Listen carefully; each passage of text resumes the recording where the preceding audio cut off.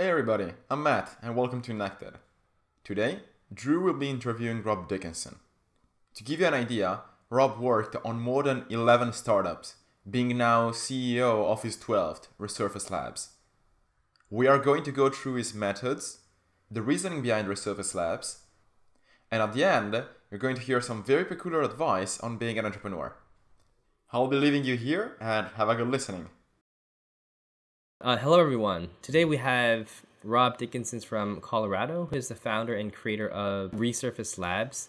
Rob, can you briefly introduce yourself to the audience and thank you, and maybe share what Resurface Lab is and what you are trying to solve and build here?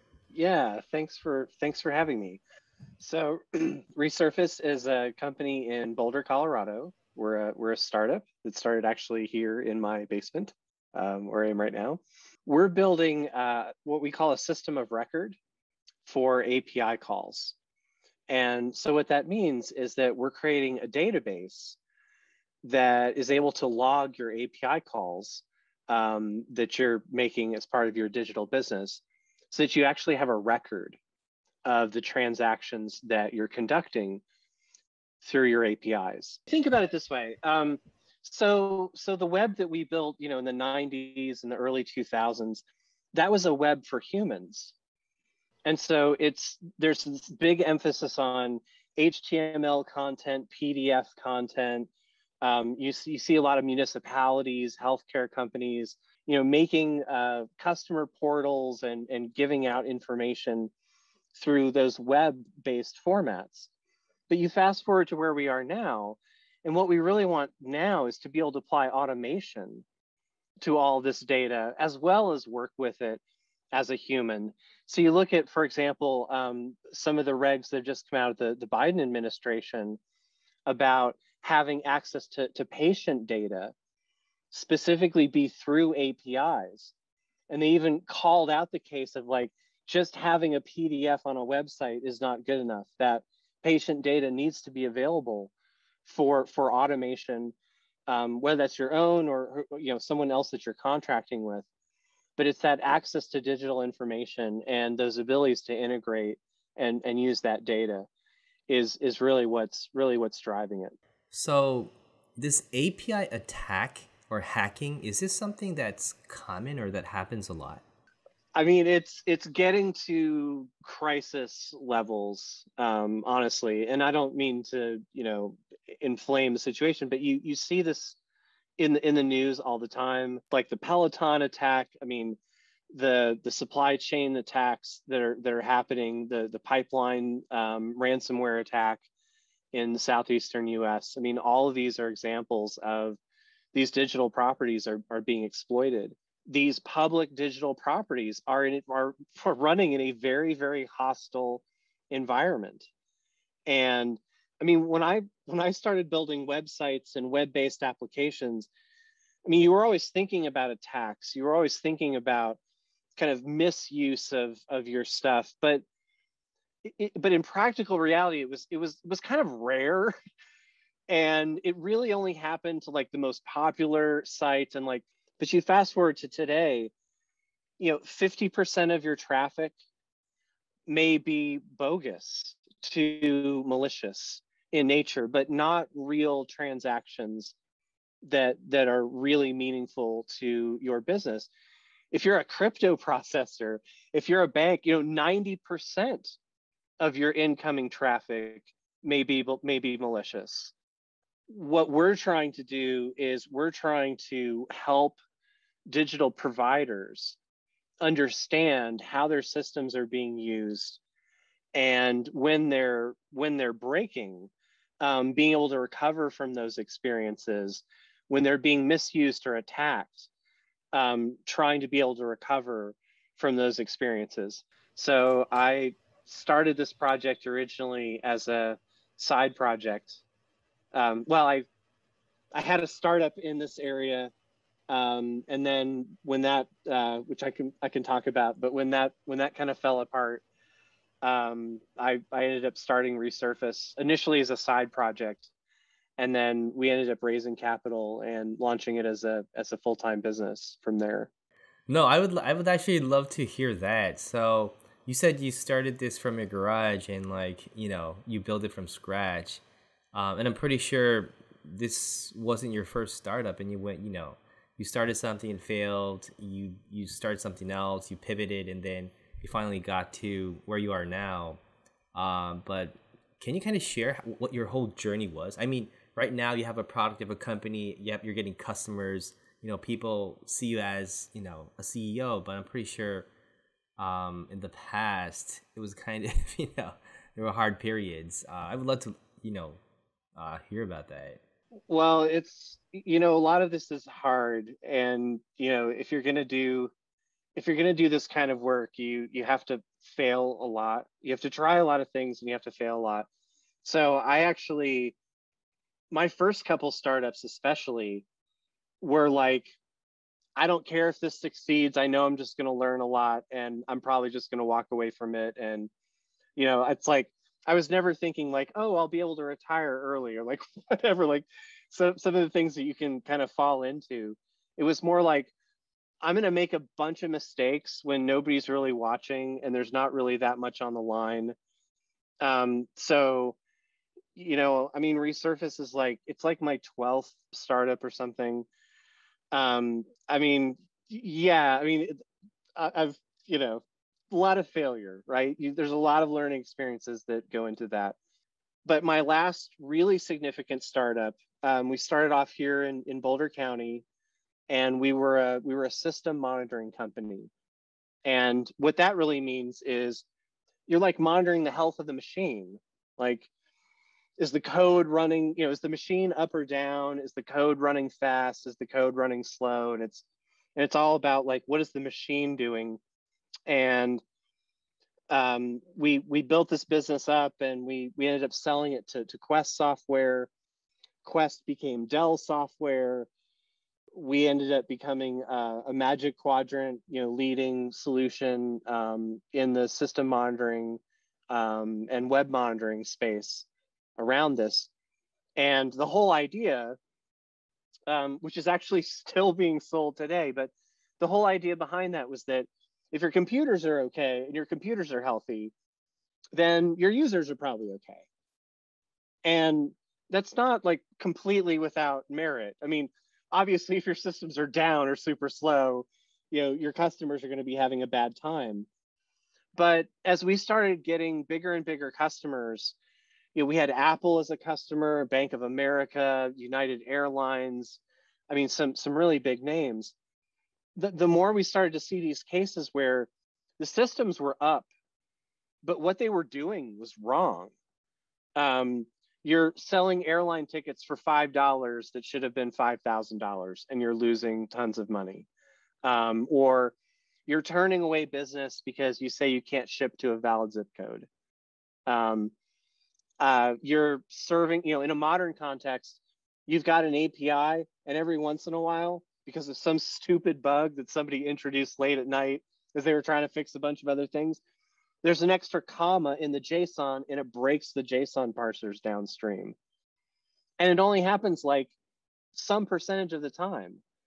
With our previous company, we built this up, we got this amazing set of customers around this idea that you really need to know what's happening, it all the time. I mean, if you're Apple, you can't afford any broken transactions. Like everything, you want everything to work. You want everything to be the highest possible quality.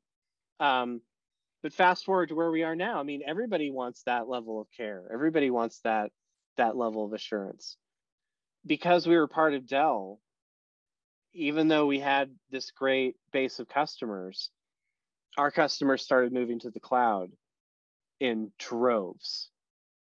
And we wanted to follow them and really do a cloud native version of our solution. And Dell, was just not interested in doing that. They're just not, not to impugn anyone at Dell. It was a great company. They treated me well when I was there. But they're really not, even today, like just not really a very cloud native company. And so we lost most of our customers around that shift.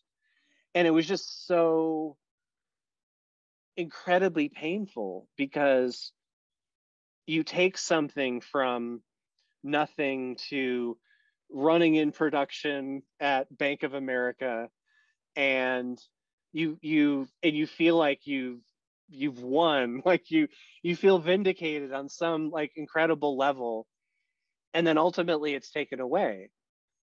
And that just really gave me a chip on my shoulder.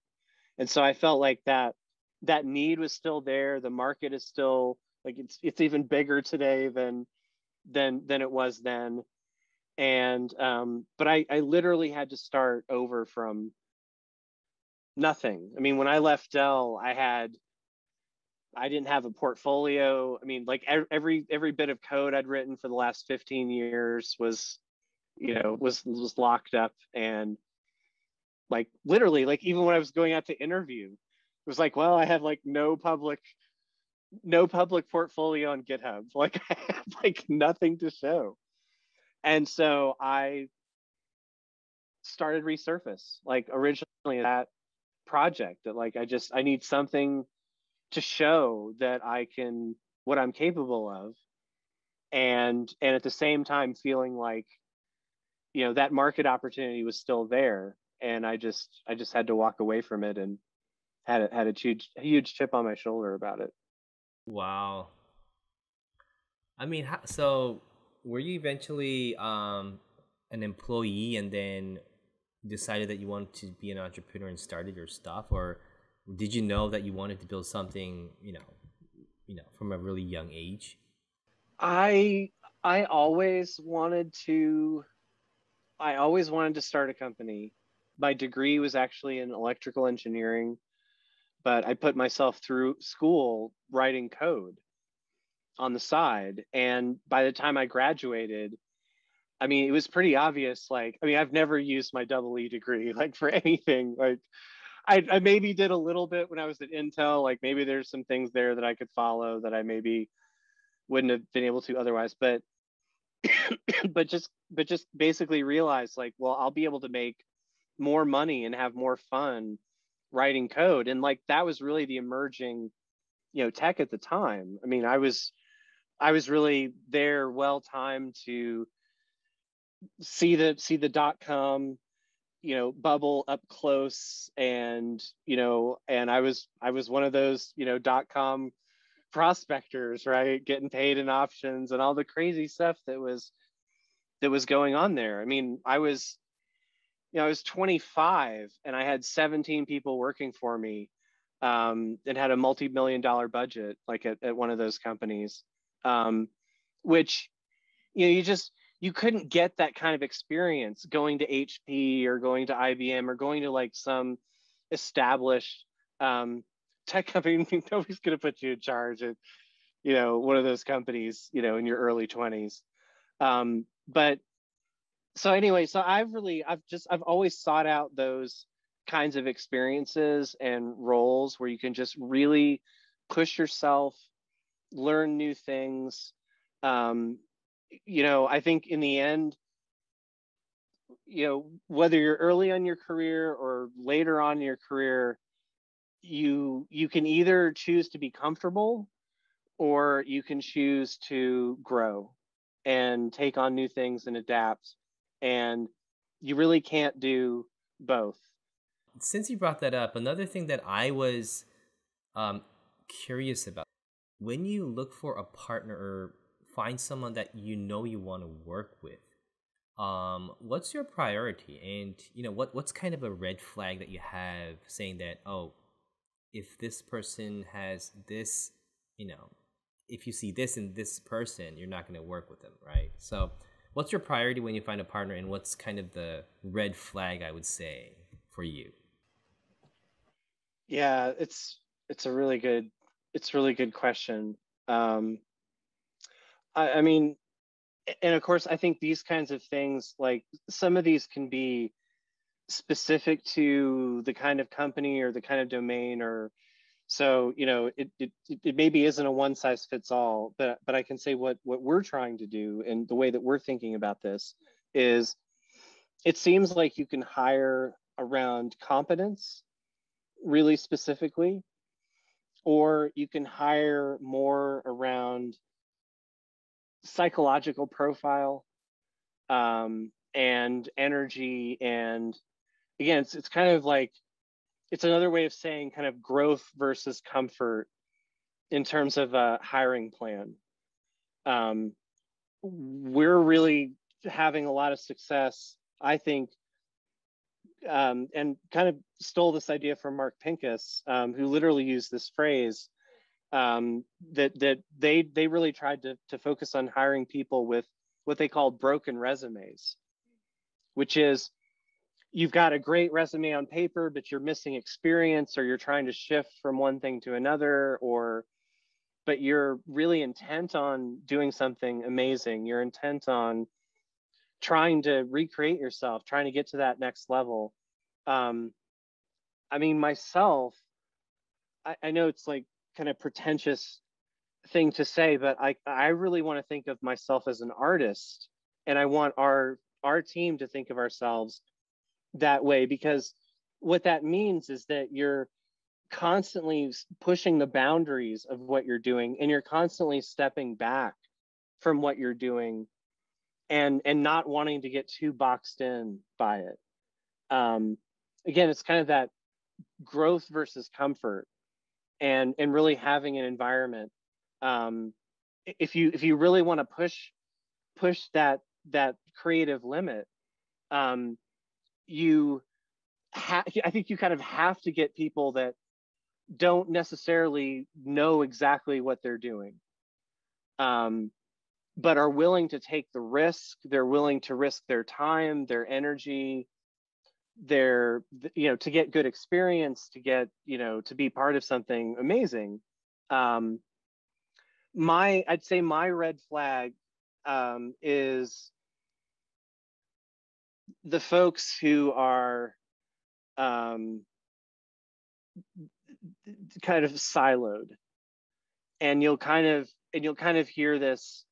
I'm not like anti-experience at all, or anti-competency at all, but if in the first two sentences of meeting you, you're telling me like how many years of experience you have, and like all of the great things that like that you can do, that for me is a red flag, because the question should be like, well, who is it that you're going after? What is it that you're trying to build? What thesis is it that you're trying to follow? Like, and what's the greatest expression of that you could do right now in this market, in this economy, right now, this month, right now, literally.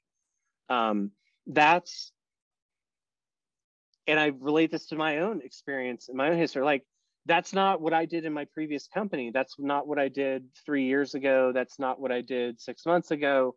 That's literally like, what are the opportunities available to us right now? And how can we most creatively fit that need? Thanks for bringing that up. I totally agree on what you're saying. The other thing that I kind of was curious since you brought this up is, I noticed that it's really not that easy to find and communicate with people who have these similar mindsets. So I call them entrepreneurs, right? But it's different from when I talk with my colleagues at my company versus people like you or my co-founder or Justin, people who are entrepreneurs. So definitely there's two different types of people based on my experience. And I was wondering how you meet these people that you get connected and work with. Well, I'd say the pandemic has certainly put like an odd spin on this. And I mean, we've hired people over Zoom that we actually have yet to still meet in person, for one reason or another. It's been crazy. So I think what everybody does is first you really start with your personal network, and you kind of go from there. Like as far as you can take that, right? And the thing that's really amazing about that is, one thing about almost every early stage person that I've met is co-founders, other founders will go out of their way to help. I mean, even if they like honestly haven't met you before. I mean, I've had emails that I've sent to other CEOs that I've never met. It's like, hey man, I'm having a serious problem. Like, can you just help me out, founder to founder? Like, tell me what the hell is going on with this, right? And they, like, 9 times out of 10, they'll respond, right? Because everybody who's been in this long enough, like, you know how arbitrary it is, right? I mean, it's like that expression, sometimes you get the bear and sometimes the bear gets you, right? It's sometimes you're the one helping out, and then a lot of times you're the one that needs help. So founders are really, really amazing in almost every context around that. So, having that kind of support network is really important.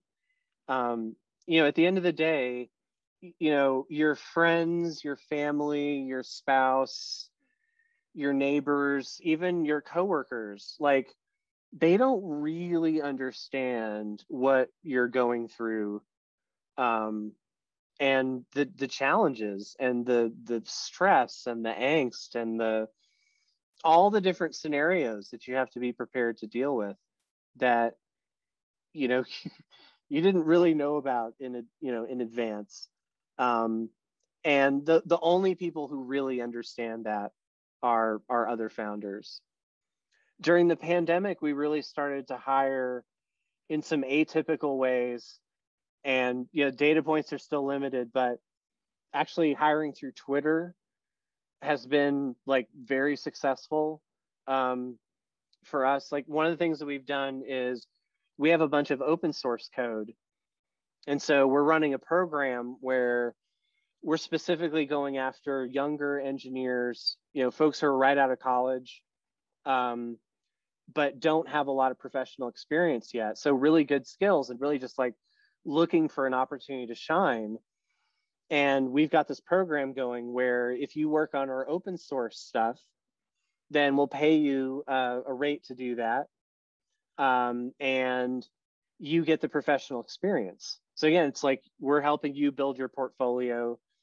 You're getting some bragging rights. We're getting some code out of the deal. Great. So I just have like 2 more questions I wanted to ask you, but I don't want to take too much of your time. But now as a CEO, I could see how busy you might be, but can you kind of share how your typical day looks like as a CEO and leading your company? There's an easy answer for this. If you're doing anything early stage, you're in sales. Whether you're writing code or not, you're in sales. Whether you're working on financial models or whatever, you're in sales. Like, the best way to think at this stage is everybody helps selling. Founder-led selling is a really important model to have. I think this is something that you can make an easy mistake on, is thinking of sales in terms of something that one part of your organization is going to figure out versus being the responsibility of everyone. One of the really, like, here's a really stupid hack for this that we did.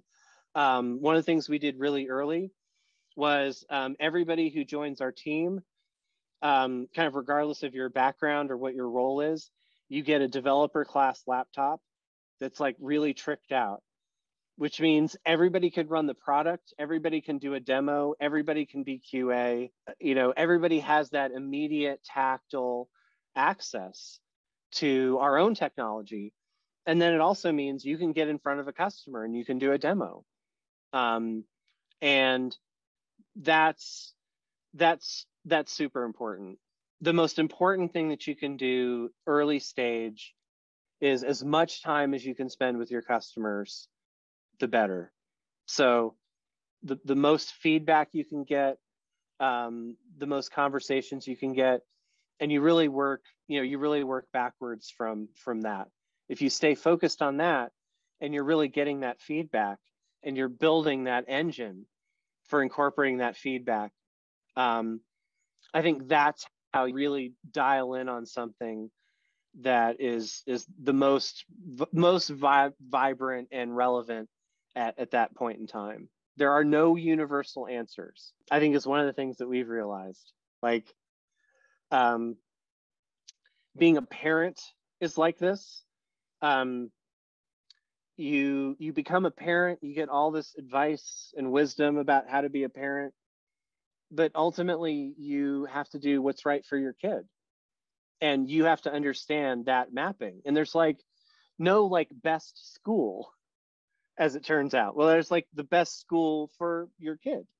And it's that fit. And startups are just the same. And so at the end, there's it's good to get all this feedback. It's good to share knowledge. It's good to hear about what people are doing in other domains and learn from those stories. But at the end of the day, it's really about your kid, your customer base that you're really trying to reach, and doing what's right for them, even if that's the opposite of conventional wisdom. That's how you'll learn what rules you can break. I'm like here learning so much from what you're saying. It just feels like you were on a lot of interviews or you had, a lot of experience, but thank you for these, I would say, wisdoms on what you say. They're really valuable. I think you just answered my last question, but usually this is like a general question that we ask. But for now that you have so much experience, what would be the most important thing, or what would you say to people who do not have much experience, who's just starting, and they're grinding to get their company up and going? What would be the one? I mean, what would you say to or like mentor these young entrepreneurs? You just have to be relentless. I would like to think that, I have this wisdom that I like knew all these things or have known all these things, or like you're that kind of person. That's not really true though. I mean, I think this whole thing is just a matter of kind of committing to growth, committing to learning, committing to being on this path, and risking what you have, like putting yourself out there, putting your reputation at stake. It is, one of the common things about most startups is they are inherently public vehicles. And if you crash and burn, you're picking a very public stage on which to fail in front of a live studio audience. That's really hard. And even like on a daily basis, you'll experience the highs and lows of that. It's really hard, not to. I mean, you have to go with that. Like you're on this roller coaster and you don't know exactly where it's going, and you're just hanging on for dear life. Try to keep the fun machine going. So you just like really you just have to be relentless. You just can't give up. You just have to keep going. You have to follow your own voice about what's right, and because you're going to get a lot of conflicting information. You're going to get a lot of wisdom that feels backwards. One of the metaphors that we use that I actually really like, and I didn't invent it, it came from Village, but it's the metaphor of the two surfers. And so I'll just leave you with this. But so you've got two surfers, and the one surfer, and they're equal in ability, right? You've got two surfers, but one of them is on the beach and one of them is out in the water. And so the bro on the beach, well, they've got this amazing vantage point, right?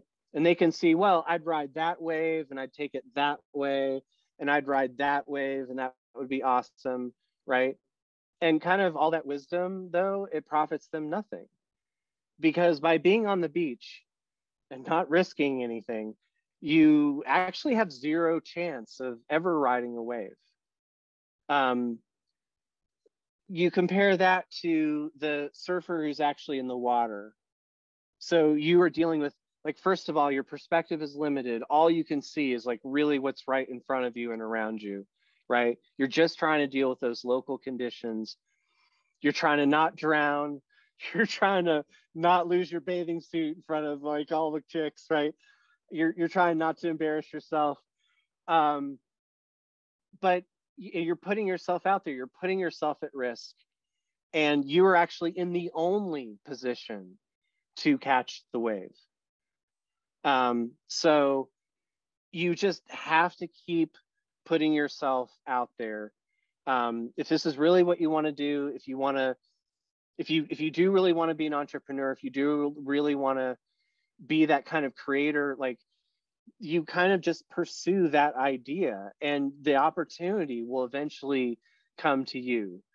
What was it? It's like the Ben and Jerry's, like, they were originally going to do like a donut shop or something, and then they like did the math and realized they like didn't want to do that, and so they did ice cream instead.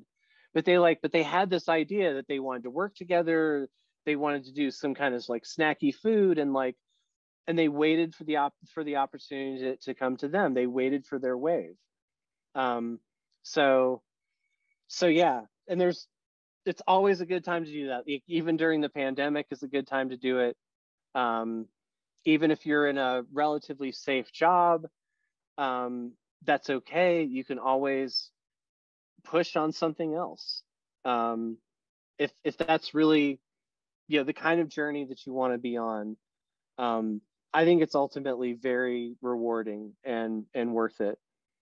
And I think you'll find plenty of people that will want to join you on that and help you along.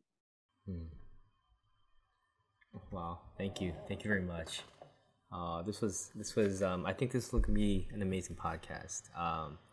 Yeah, thanks for having me. This is really fun. All right, thank you, and have a great weekend. You too. Take care. All right. Hey, thanks a lot for staying until the end. We really appreciate that. If you liked the episode, please let us know in the comments, or you can leave a like. You can even just follow us and check out our other episodes. If you'd like to talk more with us, the guests, or other people who are following the podcast, please consider taking a look at our Discord. We try to have weekly discussions, we try to stay behind each other's projects. It's a very good place to share information, and it's a really good growth environment. So, thanks again, and until the next one, have a good time.